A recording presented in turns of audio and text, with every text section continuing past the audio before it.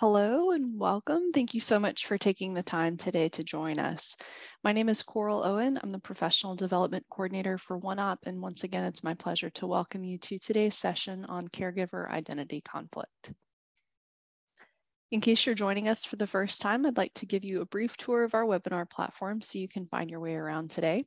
Hopefully you're currently able to view the slides that we're sharing. If you can't see them or have any other technical difficulties today, you can send us a tech support request via email to contact@oneop.org. We'll place that email address in the chat pod momentarily for your convenience.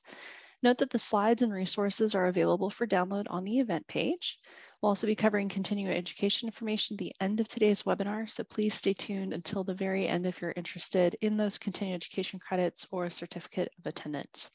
We also have closed captioning enabled today, so you can enable that at the bottom of your screen via the toolbar.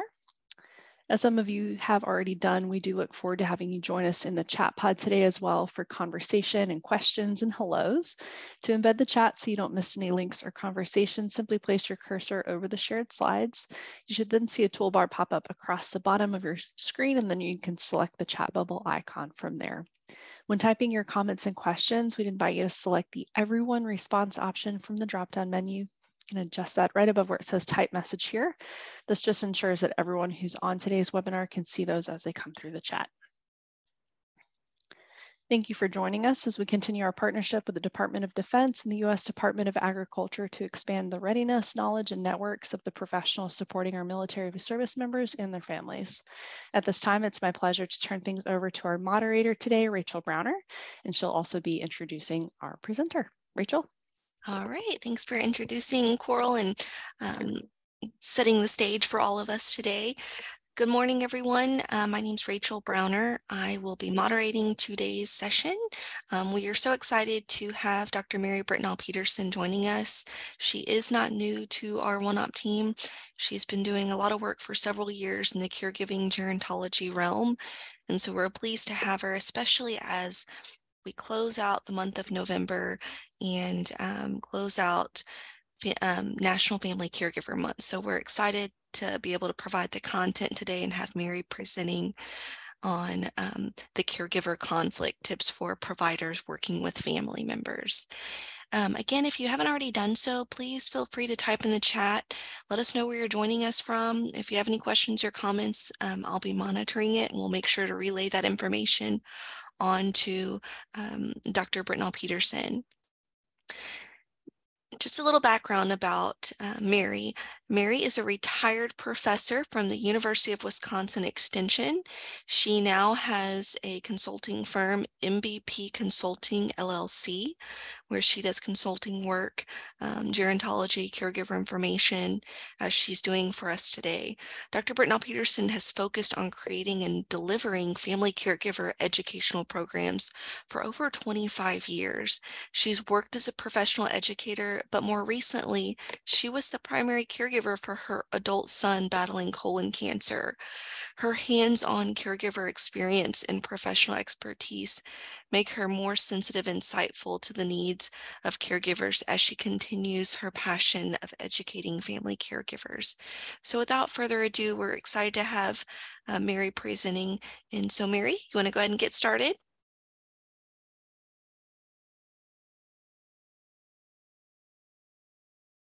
Mary, you might be muted.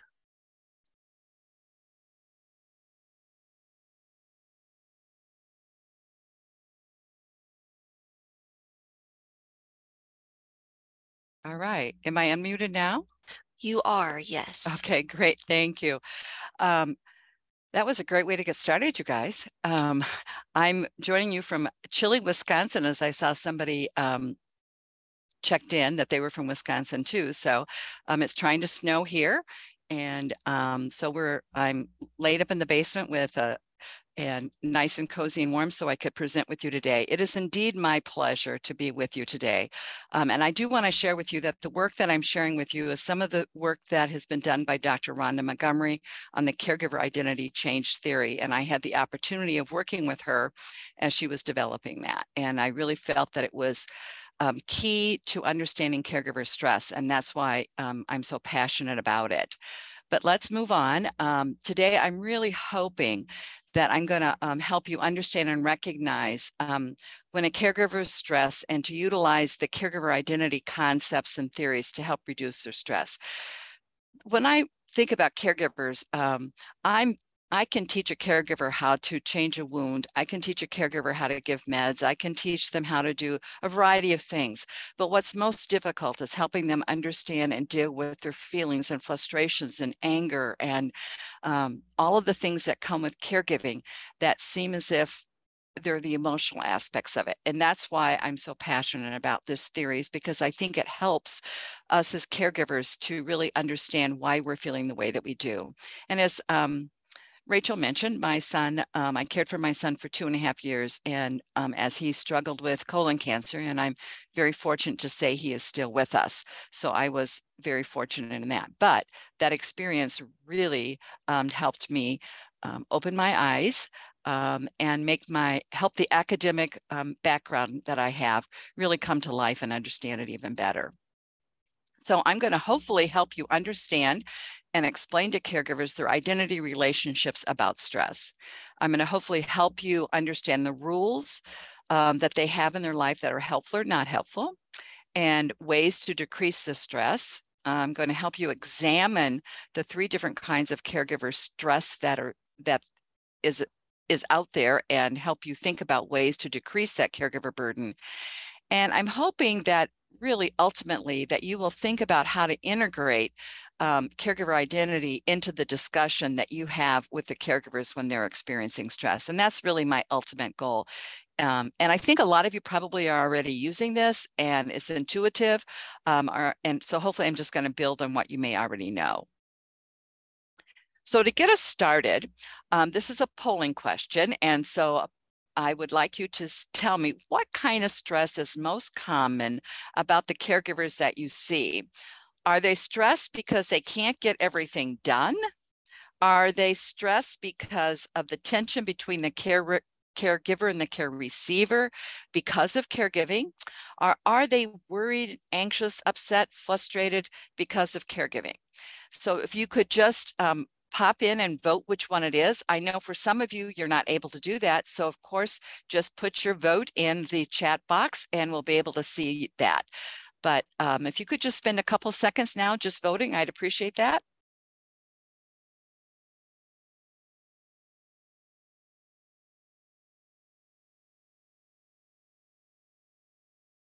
Okay, we're beginning to see that as one would expect, you're seeing caregivers with a variety of different things. That seems as if the one that is most prevalent right now is caregivers are worried, anxious, upset, frustrated, etc., because of caregiving.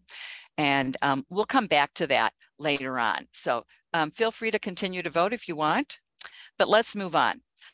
And I put these as tips. And if you happen to have your PowerPoint right there, you can write on it. And I want you to try to keep in mind a caregiver that you're working with in which you just haven't been able to figure out how you can help the person. Possibly it's yourself or it's a family member that you know. But as you all know, caregiving is not a short kind of stint. It is a journey, and the length of the journey will vary based on the care receiver's health condition, which is something that's a no-brainer. If you're caring for somebody that has a short-term kind of illness versus somebody that has a long-term illness or a disability that will be with them forever. The other thing is that no one caregiver journey is the same. And we recognize that all caregiver journeys are unique, but the reality is that there are lots of similarities among the various journeys that each of us take. Secondly, the caregiver journey is a process of change. This is probably not new to all of you, but what's important is to really focus in on what is changing. Caregivers are changing what they do because their caregiver responsibilities change over time. The relationship that they have with the care receiver, their role with that individual changes over time.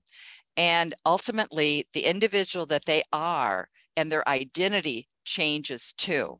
I'm a different person today than I was 3 years ago because of my caregiving experience, and my identity with my son has changed because of that experience. So let's delve further into all of this. As I mentioned, all of our caregiving journeys are unique, but they're unique for a variety of reasons. First off is because of the disability, the illness of the caregiver.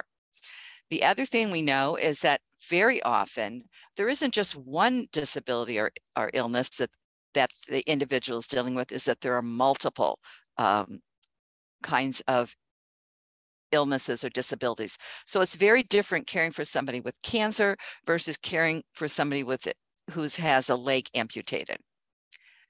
Where the caregiver and the care receiver live. If you're living with a caregiver, with the care receiver, it's very different than if you're a long distance caregiver versus if you're living in the same community or several miles away. Really changes the caregiver journey. The health of both of you. We know that the care receiver is unhealthy or needing some assistance, but we also need to think about what is the caregiver's health. Maybe the individual's pregnant and they can't do lifting. They can't do some of the heavy kinds of things. Do they have other health conditions that makes it caregiving more difficult? So we need to keep that in mind also. The next one is the finances of both. Is there resources available that they can use to bring in assistance or help pay for part of that assistance? And who has the resources? Is it the care receiver or the caregiver? And then, of course, the types and amount of help that is available. And that can vary. Family and friends are always one which we look upon, but sometimes that doesn't work out for us at all. And the other type is that there are resources available in the community. Depending upon where you live, you might have more resources available than others. Also, the kinds of assistance that you may need. If you're in a larger community, you may have more specialized kinds of assistance that is available than living, say, in rural Wisconsin or rural Wyoming. So that's very important too, and makes it your caregiving journey unique. Next is, as I've mentioned, our relationships are extremely complex. And that's why making and understanding caregiver stress is so difficult, is because it's with a relationship with another person. It's unique because of our identities. My identity with my son is that I was his mother. You may be a parent, you may be a partner, you may be a spouse.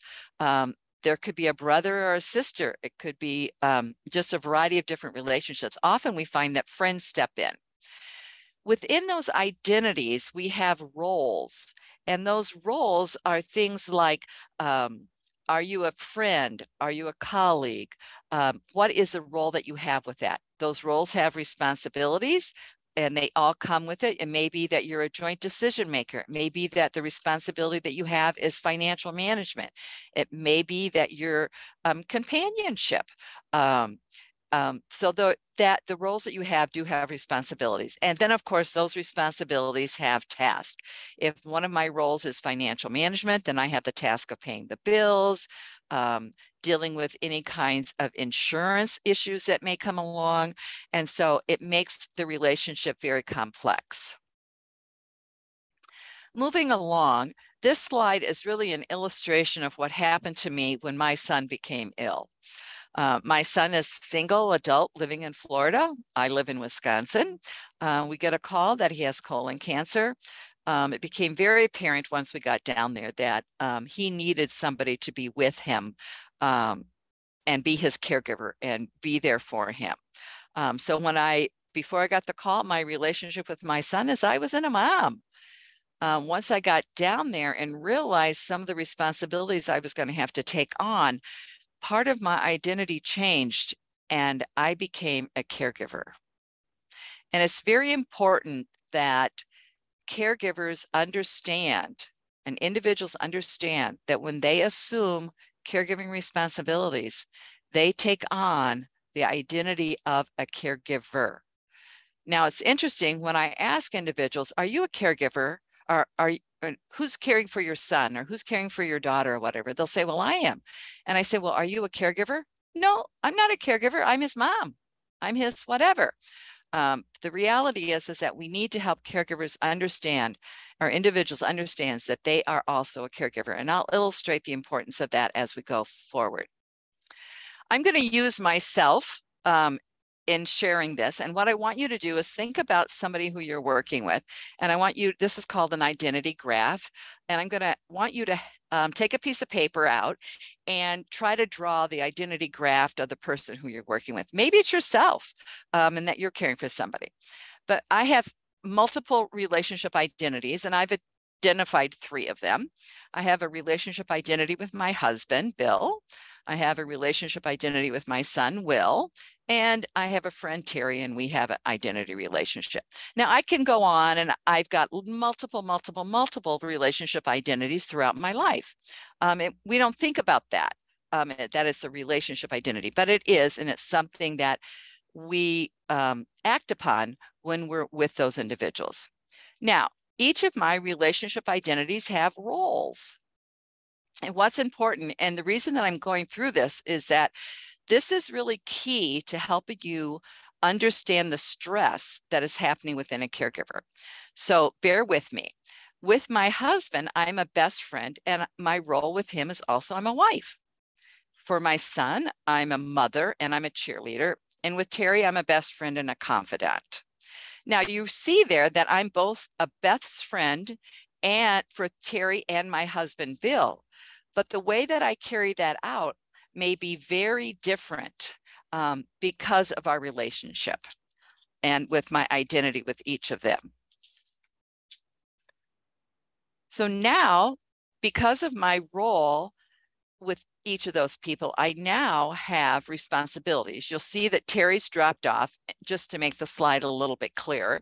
But I wanted to show you that, and this is before I took on my role as caregiver with Will. In fact, it's kind of now we're going back to the relationship that we had before caregiving. So I would still have these roles with him and the responsibilities. For my husband, as his best friend, I'm a listener and I'm a travel companion. As his wife, I'm his lover and his partner. For Will, I'm a place of unconditional love, and I'm a source of family traditions. I have a responsibility of sharing that with him. I'm also his cheerleader, which means I'm a listener and a sounding board. Now, the reality is that I'm a listener again for both Bill and Will, but in different ways that I have that. So now let's take a look at what happens when I became a caregiver. Bill and Terry are still there, but you'll notice that none of the other graphed items relate to Terry and Bill. They relate to Will. Literally, when I took on the caregiver role, my life changed, my identity changed, and I had to fit in this new role with Will. I now took on the responsibilities, the roles, and the task of being a caregiver. So you'll see that as a caregiver, I became his advocate. I became his nurse, and I became his financial manager. Those are responsibilities that I took on when I became his caregiver. I'm hoping that this is making sense to you because it really does help us understand later on why some of these create issues for us. Now, again, this only takes a look at Will, but I wanted you to understand that when you become a caregiver, we just do things. We don't think about that. Is it a role? Is it a responsibility? Is it a task? That doesn't really matter because as caregivers, we just do it. But when we're looking at stress, it does matter, and it helps us really dig deep into figuring out why we're stressed. And let me tell you, as someone who was a caregiver in very dying times, we thought we were going to lose my son. I really had issues between my academic knowledge and my caregiving, hands-on, daily, 24/7 caregiving. And what I had to do was I had to identify what was my role, what was my responsibility, what was my task. Okay, so now take a look at what happens to all of those various responsibilities I have. They each have a task. Let's just look at one of them under mother, under keeper of family traditions. I really had to create memories and share stories. That's part of one of the tasks that I had with Will as his mother. Let's move to being a cheerleader. As a listener, I had to let him talk and ask questions. And let me tell you, that was sometimes difficult. But now the caregiver one. This is where these are the new ones, the new task I took on when I took on his responsibilities of being a caregiver. Under being his advocate, I really had to research options and become a voice of support. There was a time in his care when he was in the hospital every 4 days. This was ridiculous. I had to research what were some options that I had as his caregiver, as his advocate, that we could keep him out of the hospital. As his nurse, I was responsible for dispensing his medications and taking care of his wound. He had a very ugly wound on the back of his back, and that needed care. I had to learn how to do that. He was unable to take his own medications because he was on heavy narcotics. So that became a task that as his nurse, I took on. And of course, as his financial manager, we had all the issues with insurance and managing funds and paying bills and all of that. And he was in no condition to do that. But what's important here is I want you to think about, before I was a caregiver for Will, I had the mother and cheerleader roles. Now I'm taking on an entirely different set of roles, responsibilities, and tasks. So keep that in mind. I'm hoping you were able to maybe create an identity graph for somebody that you know, because it really does help you understand what is it that they're doing, because all of that relates to our feelings and emotions. So let's take a look at those things now. It's very common as caregivers for us to experience lots of different feelings. And often when I'm working with caregivers, I tell them, if you're not experiencing feelings, well, then maybe, you know, you're not normal. I don't know any caregiver that hasn't experienced guilt, frustration, anger, depression, uncertainty, worry, happiness. And then of course there are joys, and there are some positive moments and feelings in caregiving. When you get the report that it looks like the immune therapy is working, that is indeed a joy. Is your I can't explain the feelings that you have when something like that happens. So I want to make sure that we recognize that there are definitely feelings of joy and happiness in the caregiving experience. Unfortunately, we focus on the negative ones because those are the ones that get us into trouble. So, and the other thing is, it's not uncommon for us to feel all of these at one time. And sometimes it's even difficult for us to identify what is it that I am feeling. That's okay. Now, what's important with these feelings is when there's conflict between what you're doing and how you're feeling about what you're doing. And this is where we really get into the nitty-gritty.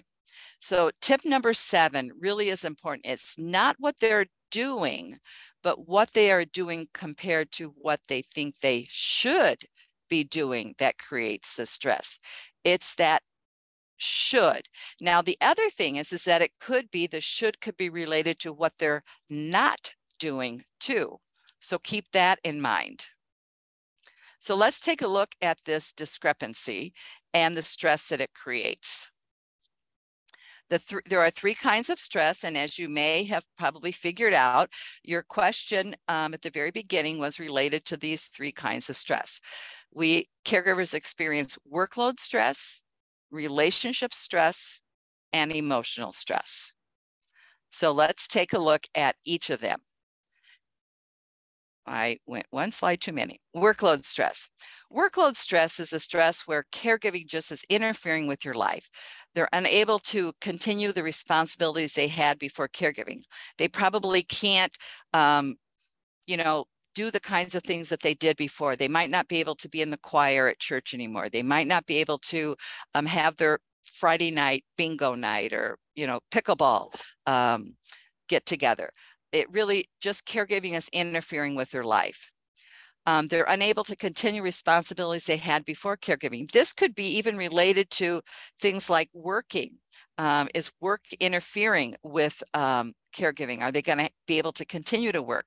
Things like they have other children in the family. Are they able to do the things that they did before? Were they able to maybe not read the nighttime story that they had read at bedtime?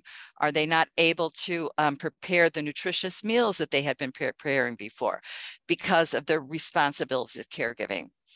Basically, what this results in is that the caregiver has no time for self, commitments, or leisure, and they're really not able to meet their family obligations.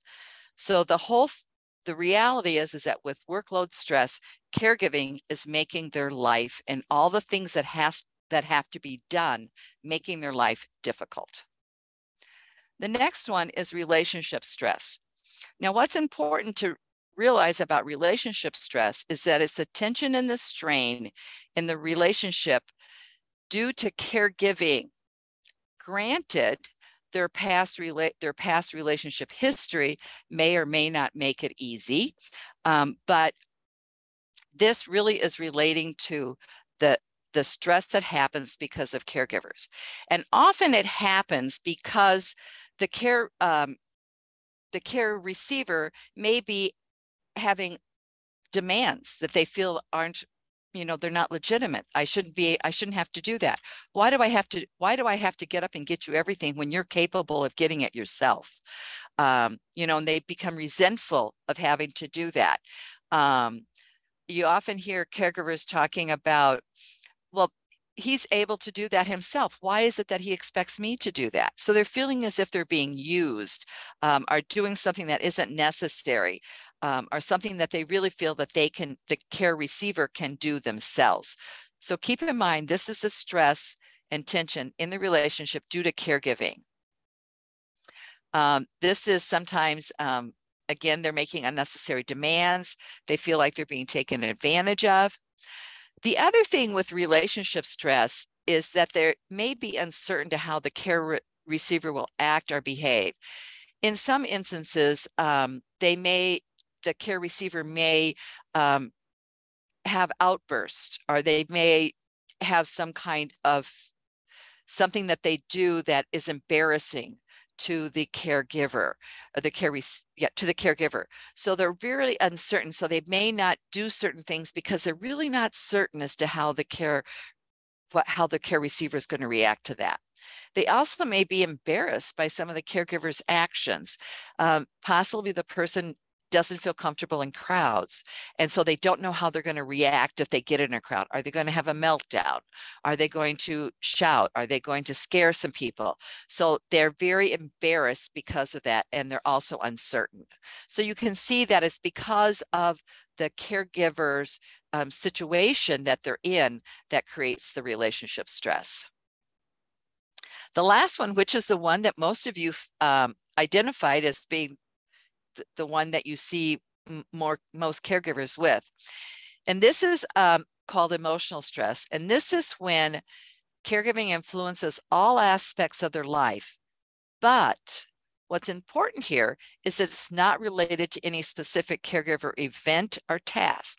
So it's not related to doing X, Y, and Z. It's just caregiving. It's when caregivers can't do anything about the situation. I know that I had a lot of emotional stress because there was nothing I could do about Will's cancer. It was growing. I couldn't stop it. No matter what I did, I couldn't stop it. So that created emotional stress for me. But I had to learn to deal with that. Also, it's when the caregiver is anxious or worries, even though they've done everything they could possibly have done. You've worked with them and they've implemented all the suggestions, but they're still anxious. They're still worried. They're still fretting. And so they have to learn to deal with that emotional stress. Now, some of this could be related to other things that are happening in their lives. So I want to give you an example of one, and I'm going to have you identify the kinds of stress that you think it is. So here's the situation. Now, remember, you can also respond in the chat if you want to. But Juan is caring for Christina, and has cared for her for several years. She has PTSD and can take care of herself basically with little assistance and is independent. At times, she becomes incapable of making decisions and needs some assistance. But she's very uncomfortable being in the public, especially around crowds. She's been working with a counselor, but still isn't able to use public transportation. Juan feels very used and resents having to take Krista to all of her medical and counseling appointments, even though there's transportation available, options available to her. She doesn't feel comfortable using those services. So Juan is stuck taking her to her medical appointments. But what rubs Juan the wrong way is that Christina seems to find ways to get together with her friends and go places and gets a ride and figures out how to do what she wants to do, but she won't do that with her medical appointments, which really sends Juan very upset. So what kind of stress is Juan experiencing? If you could just vote, I'd appreciate it.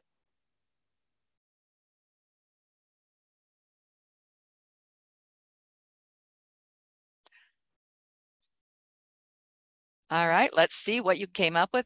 You guys are right on target. Relationship stress. You could see where, and I made the story pretty easy to find the answer, and you could see that there was workload, could have been possibly if he didn't want to actually drive and couldn't drive, but relationship stress was really the problem there. So that would be what we would want to work with Juan on, is how to deal with that relationship stress with Christina. Okay. You guys are getting this. I'm happy to see that. Makes me feel good. Okay, but let's dig a little bit deeper. What makes caregivers feel or think they should or shouldn't be doing a specific caregiver role, responsibility, or task? Now we're going to look at all those things that was in that identity graph. We're going to look at the role, we're going to look at the responsibilities, and we're going to look at the task and what's behind those. What's behind those are our rules, are our expectations. And that's really what's part of our stress formula. Basically, our rules, our expectations guide our actions. They tell us what to do. Now, the reality is that we don't think about what our rules or expectations are. We just do it. We act instinctively. When something happens, as caregivers, we respond. We do what needs to be done. And then maybe afterwards, we begin to think about, ooh, why did I do that? I don't feel comfortable with what I just did. And as caregivers, we just do what needs to be done. And we do it without thinking. Now, the other thing is that after caregivers do, they may become uncomfortable or question if what they did was right or not right. So let's take a look at where our rules come from. Our rules come from basically 3 places. Now, the reality is that I'm talking about this into relationship to and stress in relationship to caregiving, but it deals with all aspects of our lives. All of our rules guide all of our relationships, but I'm really focusing on caregiving. But I want you to realize that it's also can happen with other relationships that you have. So our rules come from our global society, they come from communities, and they come from families. And we spend a lifetime developing our rules and expectations. So let's take a look at each one of them. And I'm going to be very simplistic in what they are. One of our global rules and expectations is that a good mother makes sure her children are safe. We make sure they have a house, food, and clothing, and that they're loved. And that's just something that we just kind of expect. All of us expect, what a good mother should be. Another global rule is that we don't go out naked. We have clothes on. Now, in some cultures, certain parts of the body are not covered. It is not against the global society to be naked. So we have to keep that in mind too. But think about the global things that society and how they are helping to form and create the various rules that we have in our lives. Now, The next one is communities. How are we communities that we live in? Now, the thing is that we live in lots of different communities. We live in a geographic community. And a good example that I often use here is that my grandchildren are being raised in Kentucky. And my daughter married a gentleman in Kentucky, and they are teaching their children to say sir, ma'am, Miss Mary. They're very formal. In Wisconsin, we don't do that. So that is a rule within that geographic community of being in the South, being in Kentucky, or whatever. The other one is that in some places, they're not as formal. So we need to keep that in mind. Within our faith communities, and this is a big one for caregivers, I think, there are different expectations and different rules. I think about in a Baptist church or in some churches, when the Spirit hits you, you yell out, you feel the Spirit, you share the Spirit with the community. That might not be as acceptable in a Catholic church where things are much more formal. In the Muslim religion, they pray toward Mecca, and in other faiths, we don't pray toward Mecca. We can pray anywhere. With some religions, they believe they can only pray at certain places. And so that just gives you an idea about some of the rules that come with our faith community. In ethnic communities, there are a variety of different rules.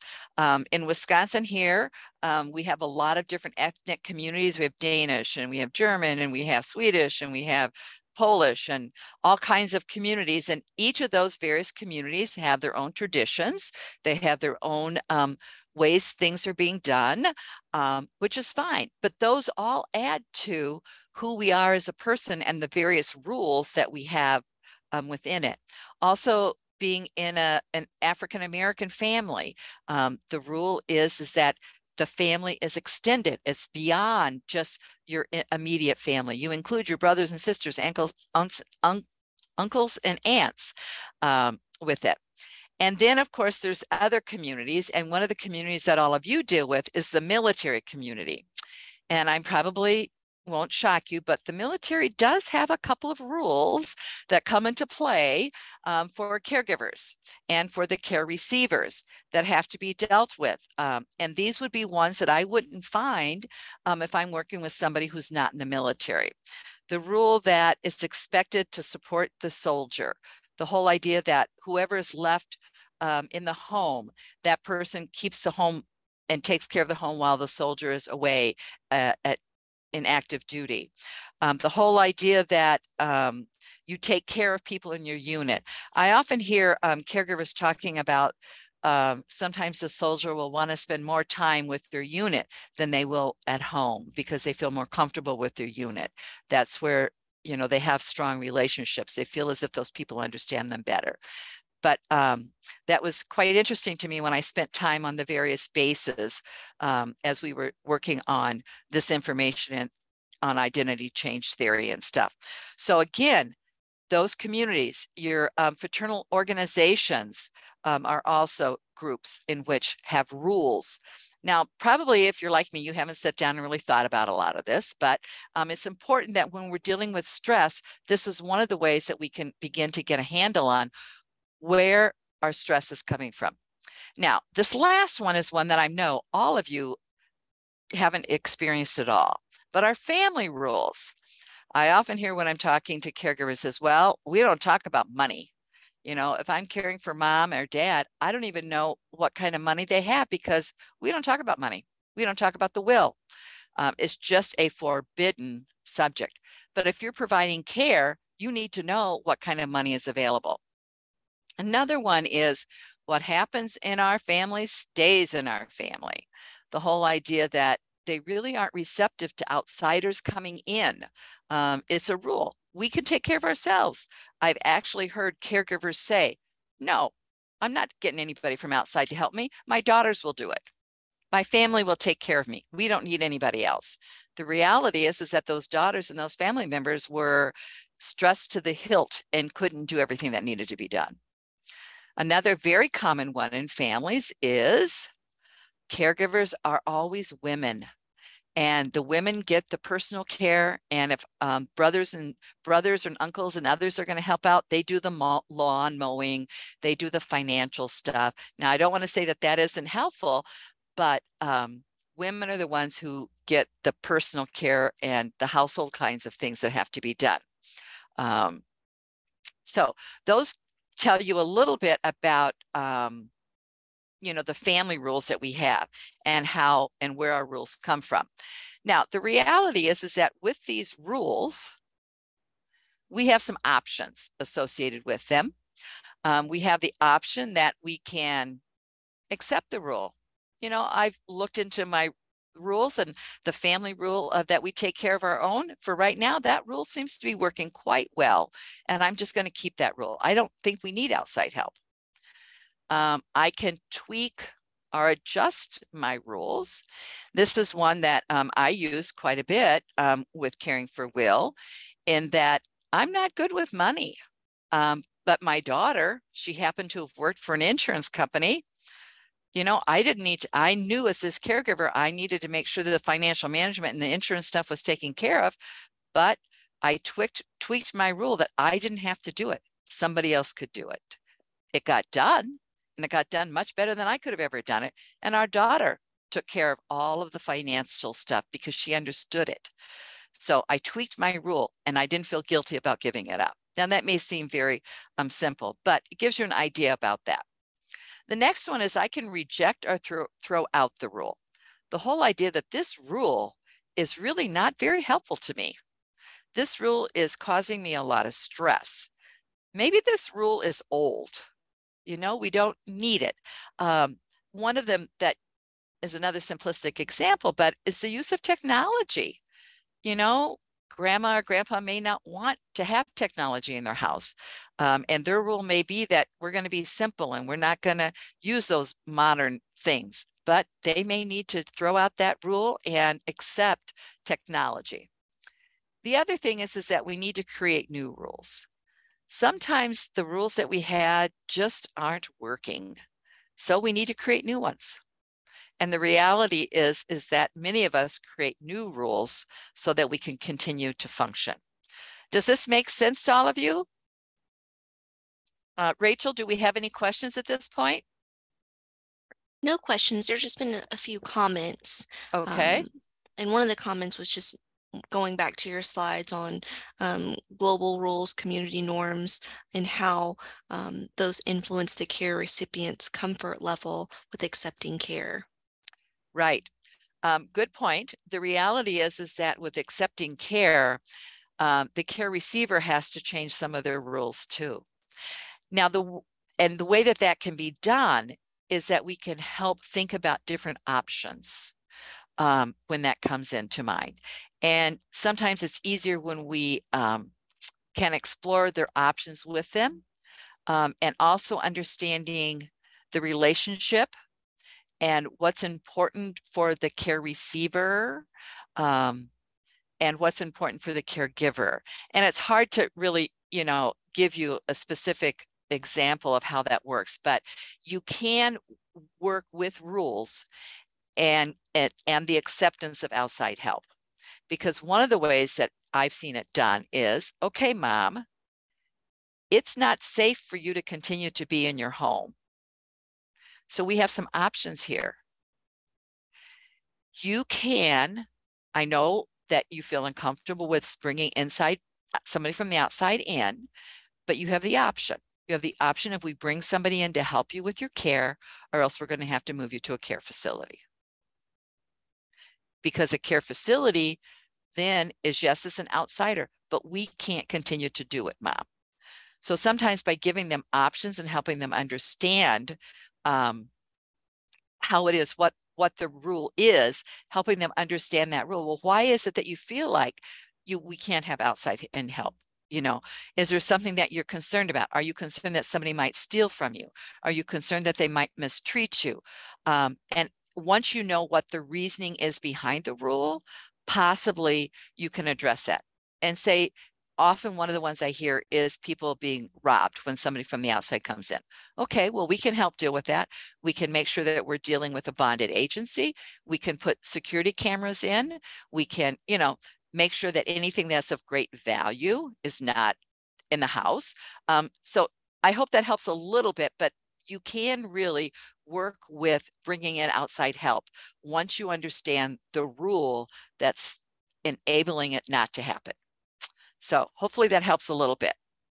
Let's go on and take a look at the phases of caregiving. Now this is, I've alluded to this before, but there are really phases of caregiving. Right now, before you start caregiving, you have a relationship, and that relationship doesn't have anything to do with caregiving at all. But like myself, when I took over for my son, all of a sudden, part of my relationship and I started becoming a caregiver was when I took on and decided that I was going to move to Florida and care for my son. I became a caregiver and needed to recognize that my relationship with my son has changed. And I was in the very beginning of caregiving. As we go through the caregiving phases, there are certain trigger points that kind of happen as we move through these phases. In the second phase, and the one where it's half and half, and the spouse could be a parent, it could be a child, it could be whatever the relationship is. Usually as the addition of more and more personal care is needed is when these things happen. And that we move from one phase of caregiving to the next phase of caregiving.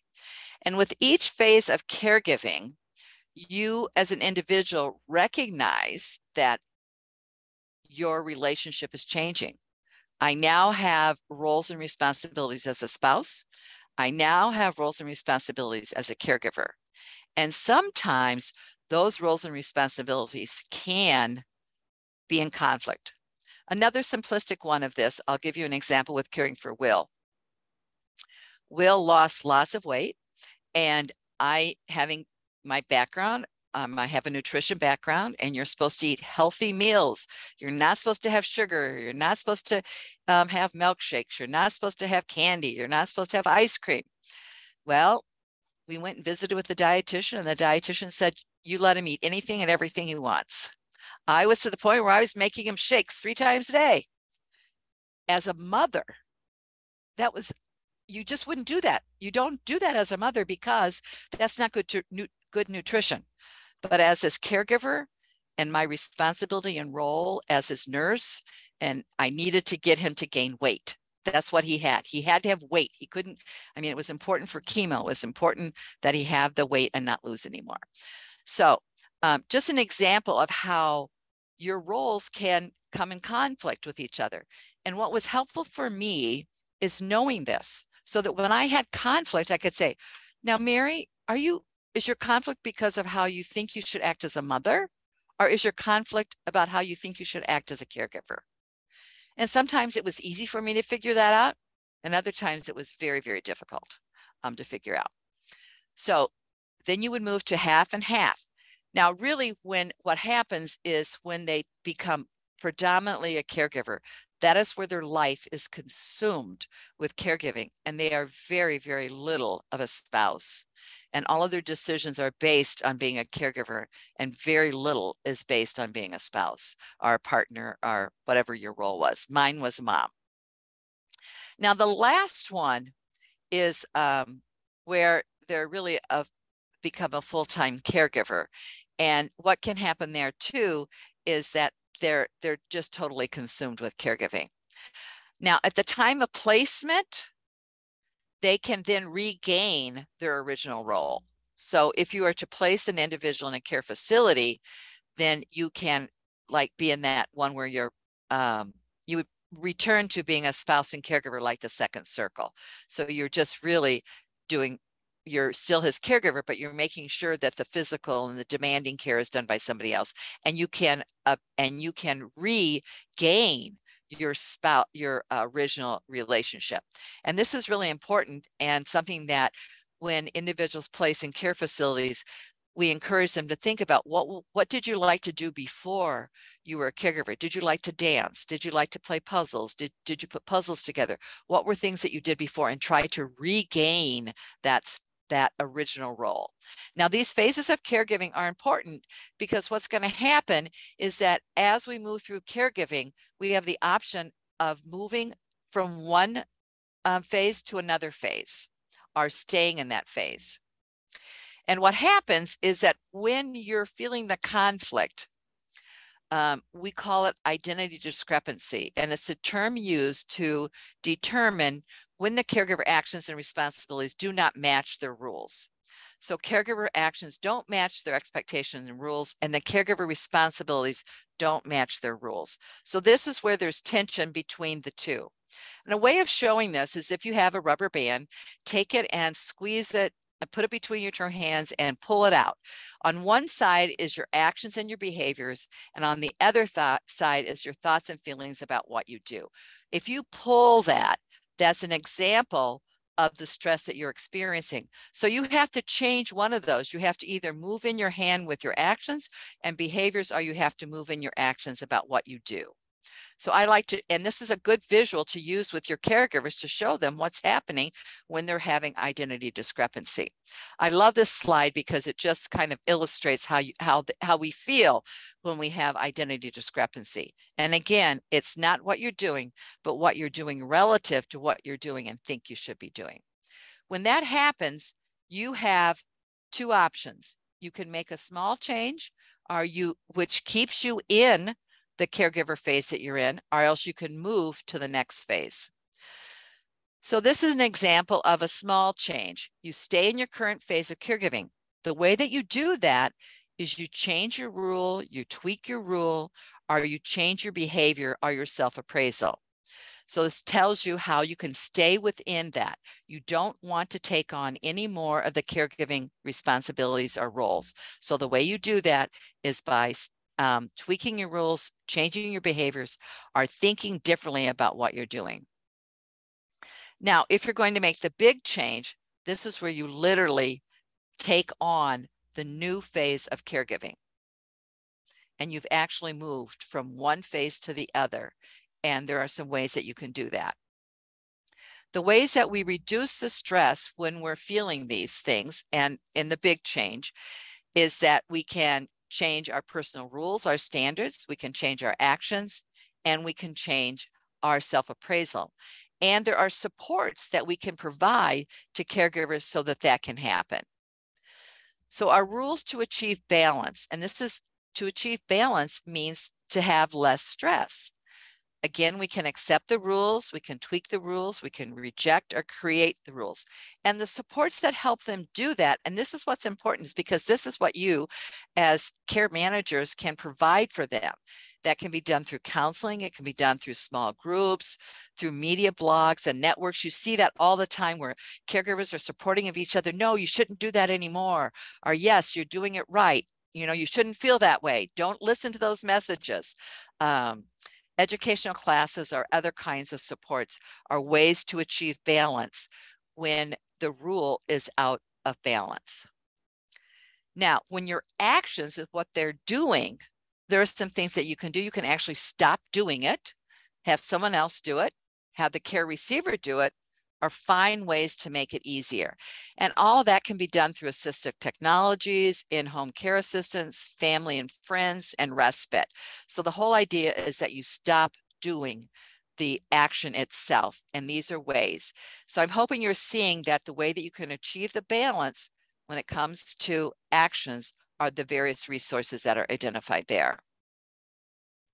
And the last one is, in order to achieve self-appraisal, to achieve balance. And this is the one where with worry and some of those things, this one really comes into play, is because they need to change their self-appraisal. They need to stop listening to those voices in their heads that telling them that they're not doing the right things. They need to get rid of those negative messages. The other thing is that sometimes we get negative messages from people around us, you know, from other family members. They're very good at giving us negative messages. We need to you know, get rid of those, not have those in our lives. The other thing is that we need to find ways of getting positive messages. So we can do that through support groups, through counseling. Again, blogs are great ways where that can come in and be very, very helpful. So I'm hoping that that gives you a little bit of understanding of that. We have run through things very quickly because I only had an hour. And if you're like me, you probably have questions, but I kind of want to summarize a little bit about this in that caregiver stress, we're really getting down to the what of the caregiver stress. We know that the journey is unique, and we know that there's the 3 types of stress. You have the relationship stress, workload stress, and emotional stress. Helping you identify what the stress is helps you identify ways that you can help them understand the why. Is the why related to identity discrepancy? Is it because they're doing something they don't think they should be doing? Again, we get down to rules. Okay, where did your rules come from? Were they a global rule? Are they a family rule? Are they a community rule? Are they a global rule? Is that rule helpful? Not helpful? Should we get rid of it? Should we create a new one?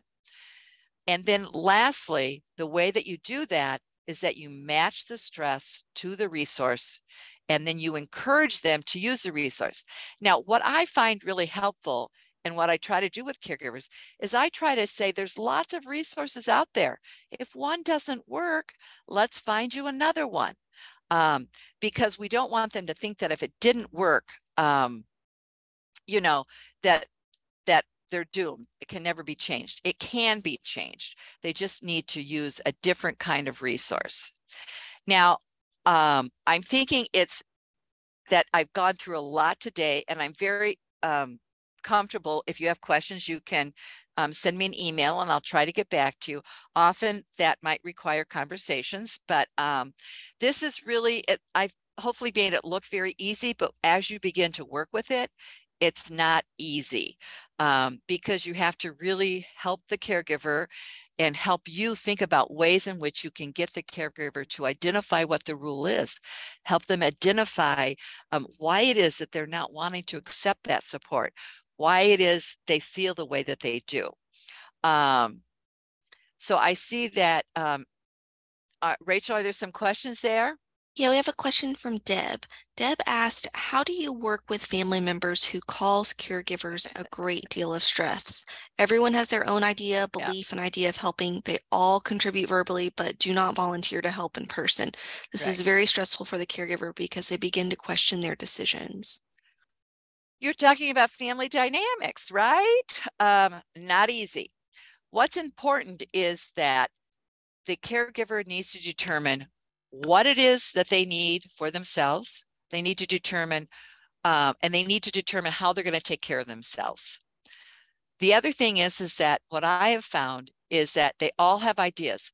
Sometimes bringing in an outside person and having a family meeting, because the outside person can say some things that an inside person can't say, and can really identify that in order to take care of this individual, the whole family has to work together. It's not easy, but it can be done. And the other thing is that they all have their own beliefs and stuff, but we look for the rules, we look for the common parameters that they all have. One of them is they probably want the person cared for. Okay, if we all have parameters that we want mom or Joe or whoever to be cared for, that's what we're going to work to achieve. But then we have to come to agreement as to how it's done. The reality is that some of them will back out. Some of them will be naysayers. You try not to listen to those. The other thing is look at the talents and the skills of each of the family members. What is it that they can do that would be helpful to this overall goal that all of you have about taking care of the individual? That's a real quick answer, Deb. I hope it helps a little bit. But the other thing that's important is that as you work with a caregiver, help the caregiver understand why is it that they are questioning their decision. Is it because maybe they've had this role in the family of being the one You know, what's their role been in the family always? And they may be going against the role that the family sees her in or him in. And so that has to change. I'm no longer that role. I'm no longer that person. The way you think and think about me is different now. That's all changing. Thanks, So, Mary. great. I'm going to go ahead and post in the chat again a link to today's event materials. So if you are interested in resources, additional resources on caregiving, a copy of today's PowerPoint slides, and CE information, continuing education information, I've posted that link in the chat again. Give us a few minutes to get the button up and available. You might have to refresh the event page here shortly, but today's webinar, we are providing 1 CE credit for social workers, licensed professional counselors, licensed marriage and family therapists, case managers, patient advocates, and those that are interested in receiving a certificate of attendance, a general certificate. We are also providing that as well. You will need to complete a survey and then follow the survey directions and instructions to receive that CE credit.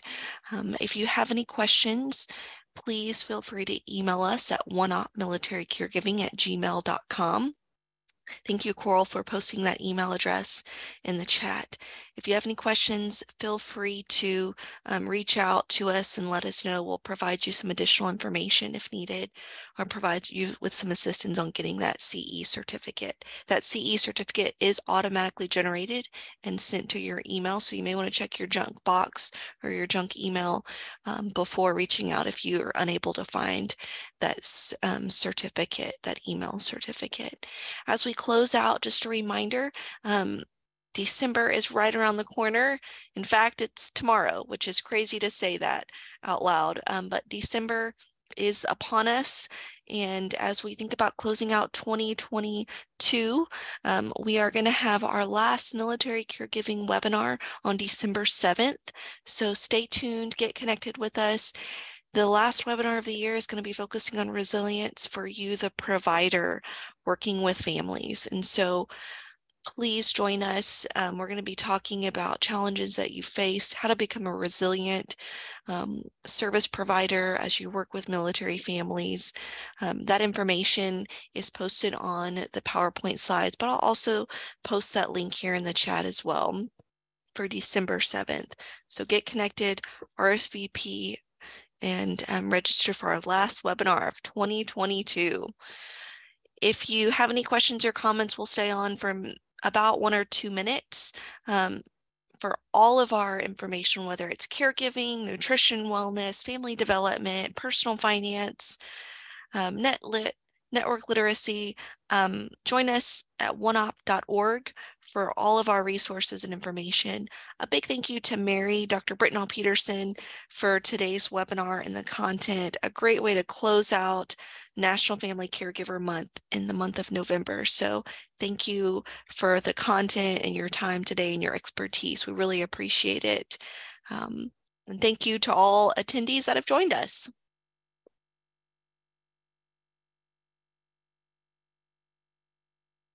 At this time, we'll go ahead and start to give 1 or 2 more minutes on, but we'll close out the session and we'll stay silent as you gather any last minute resources in that chat.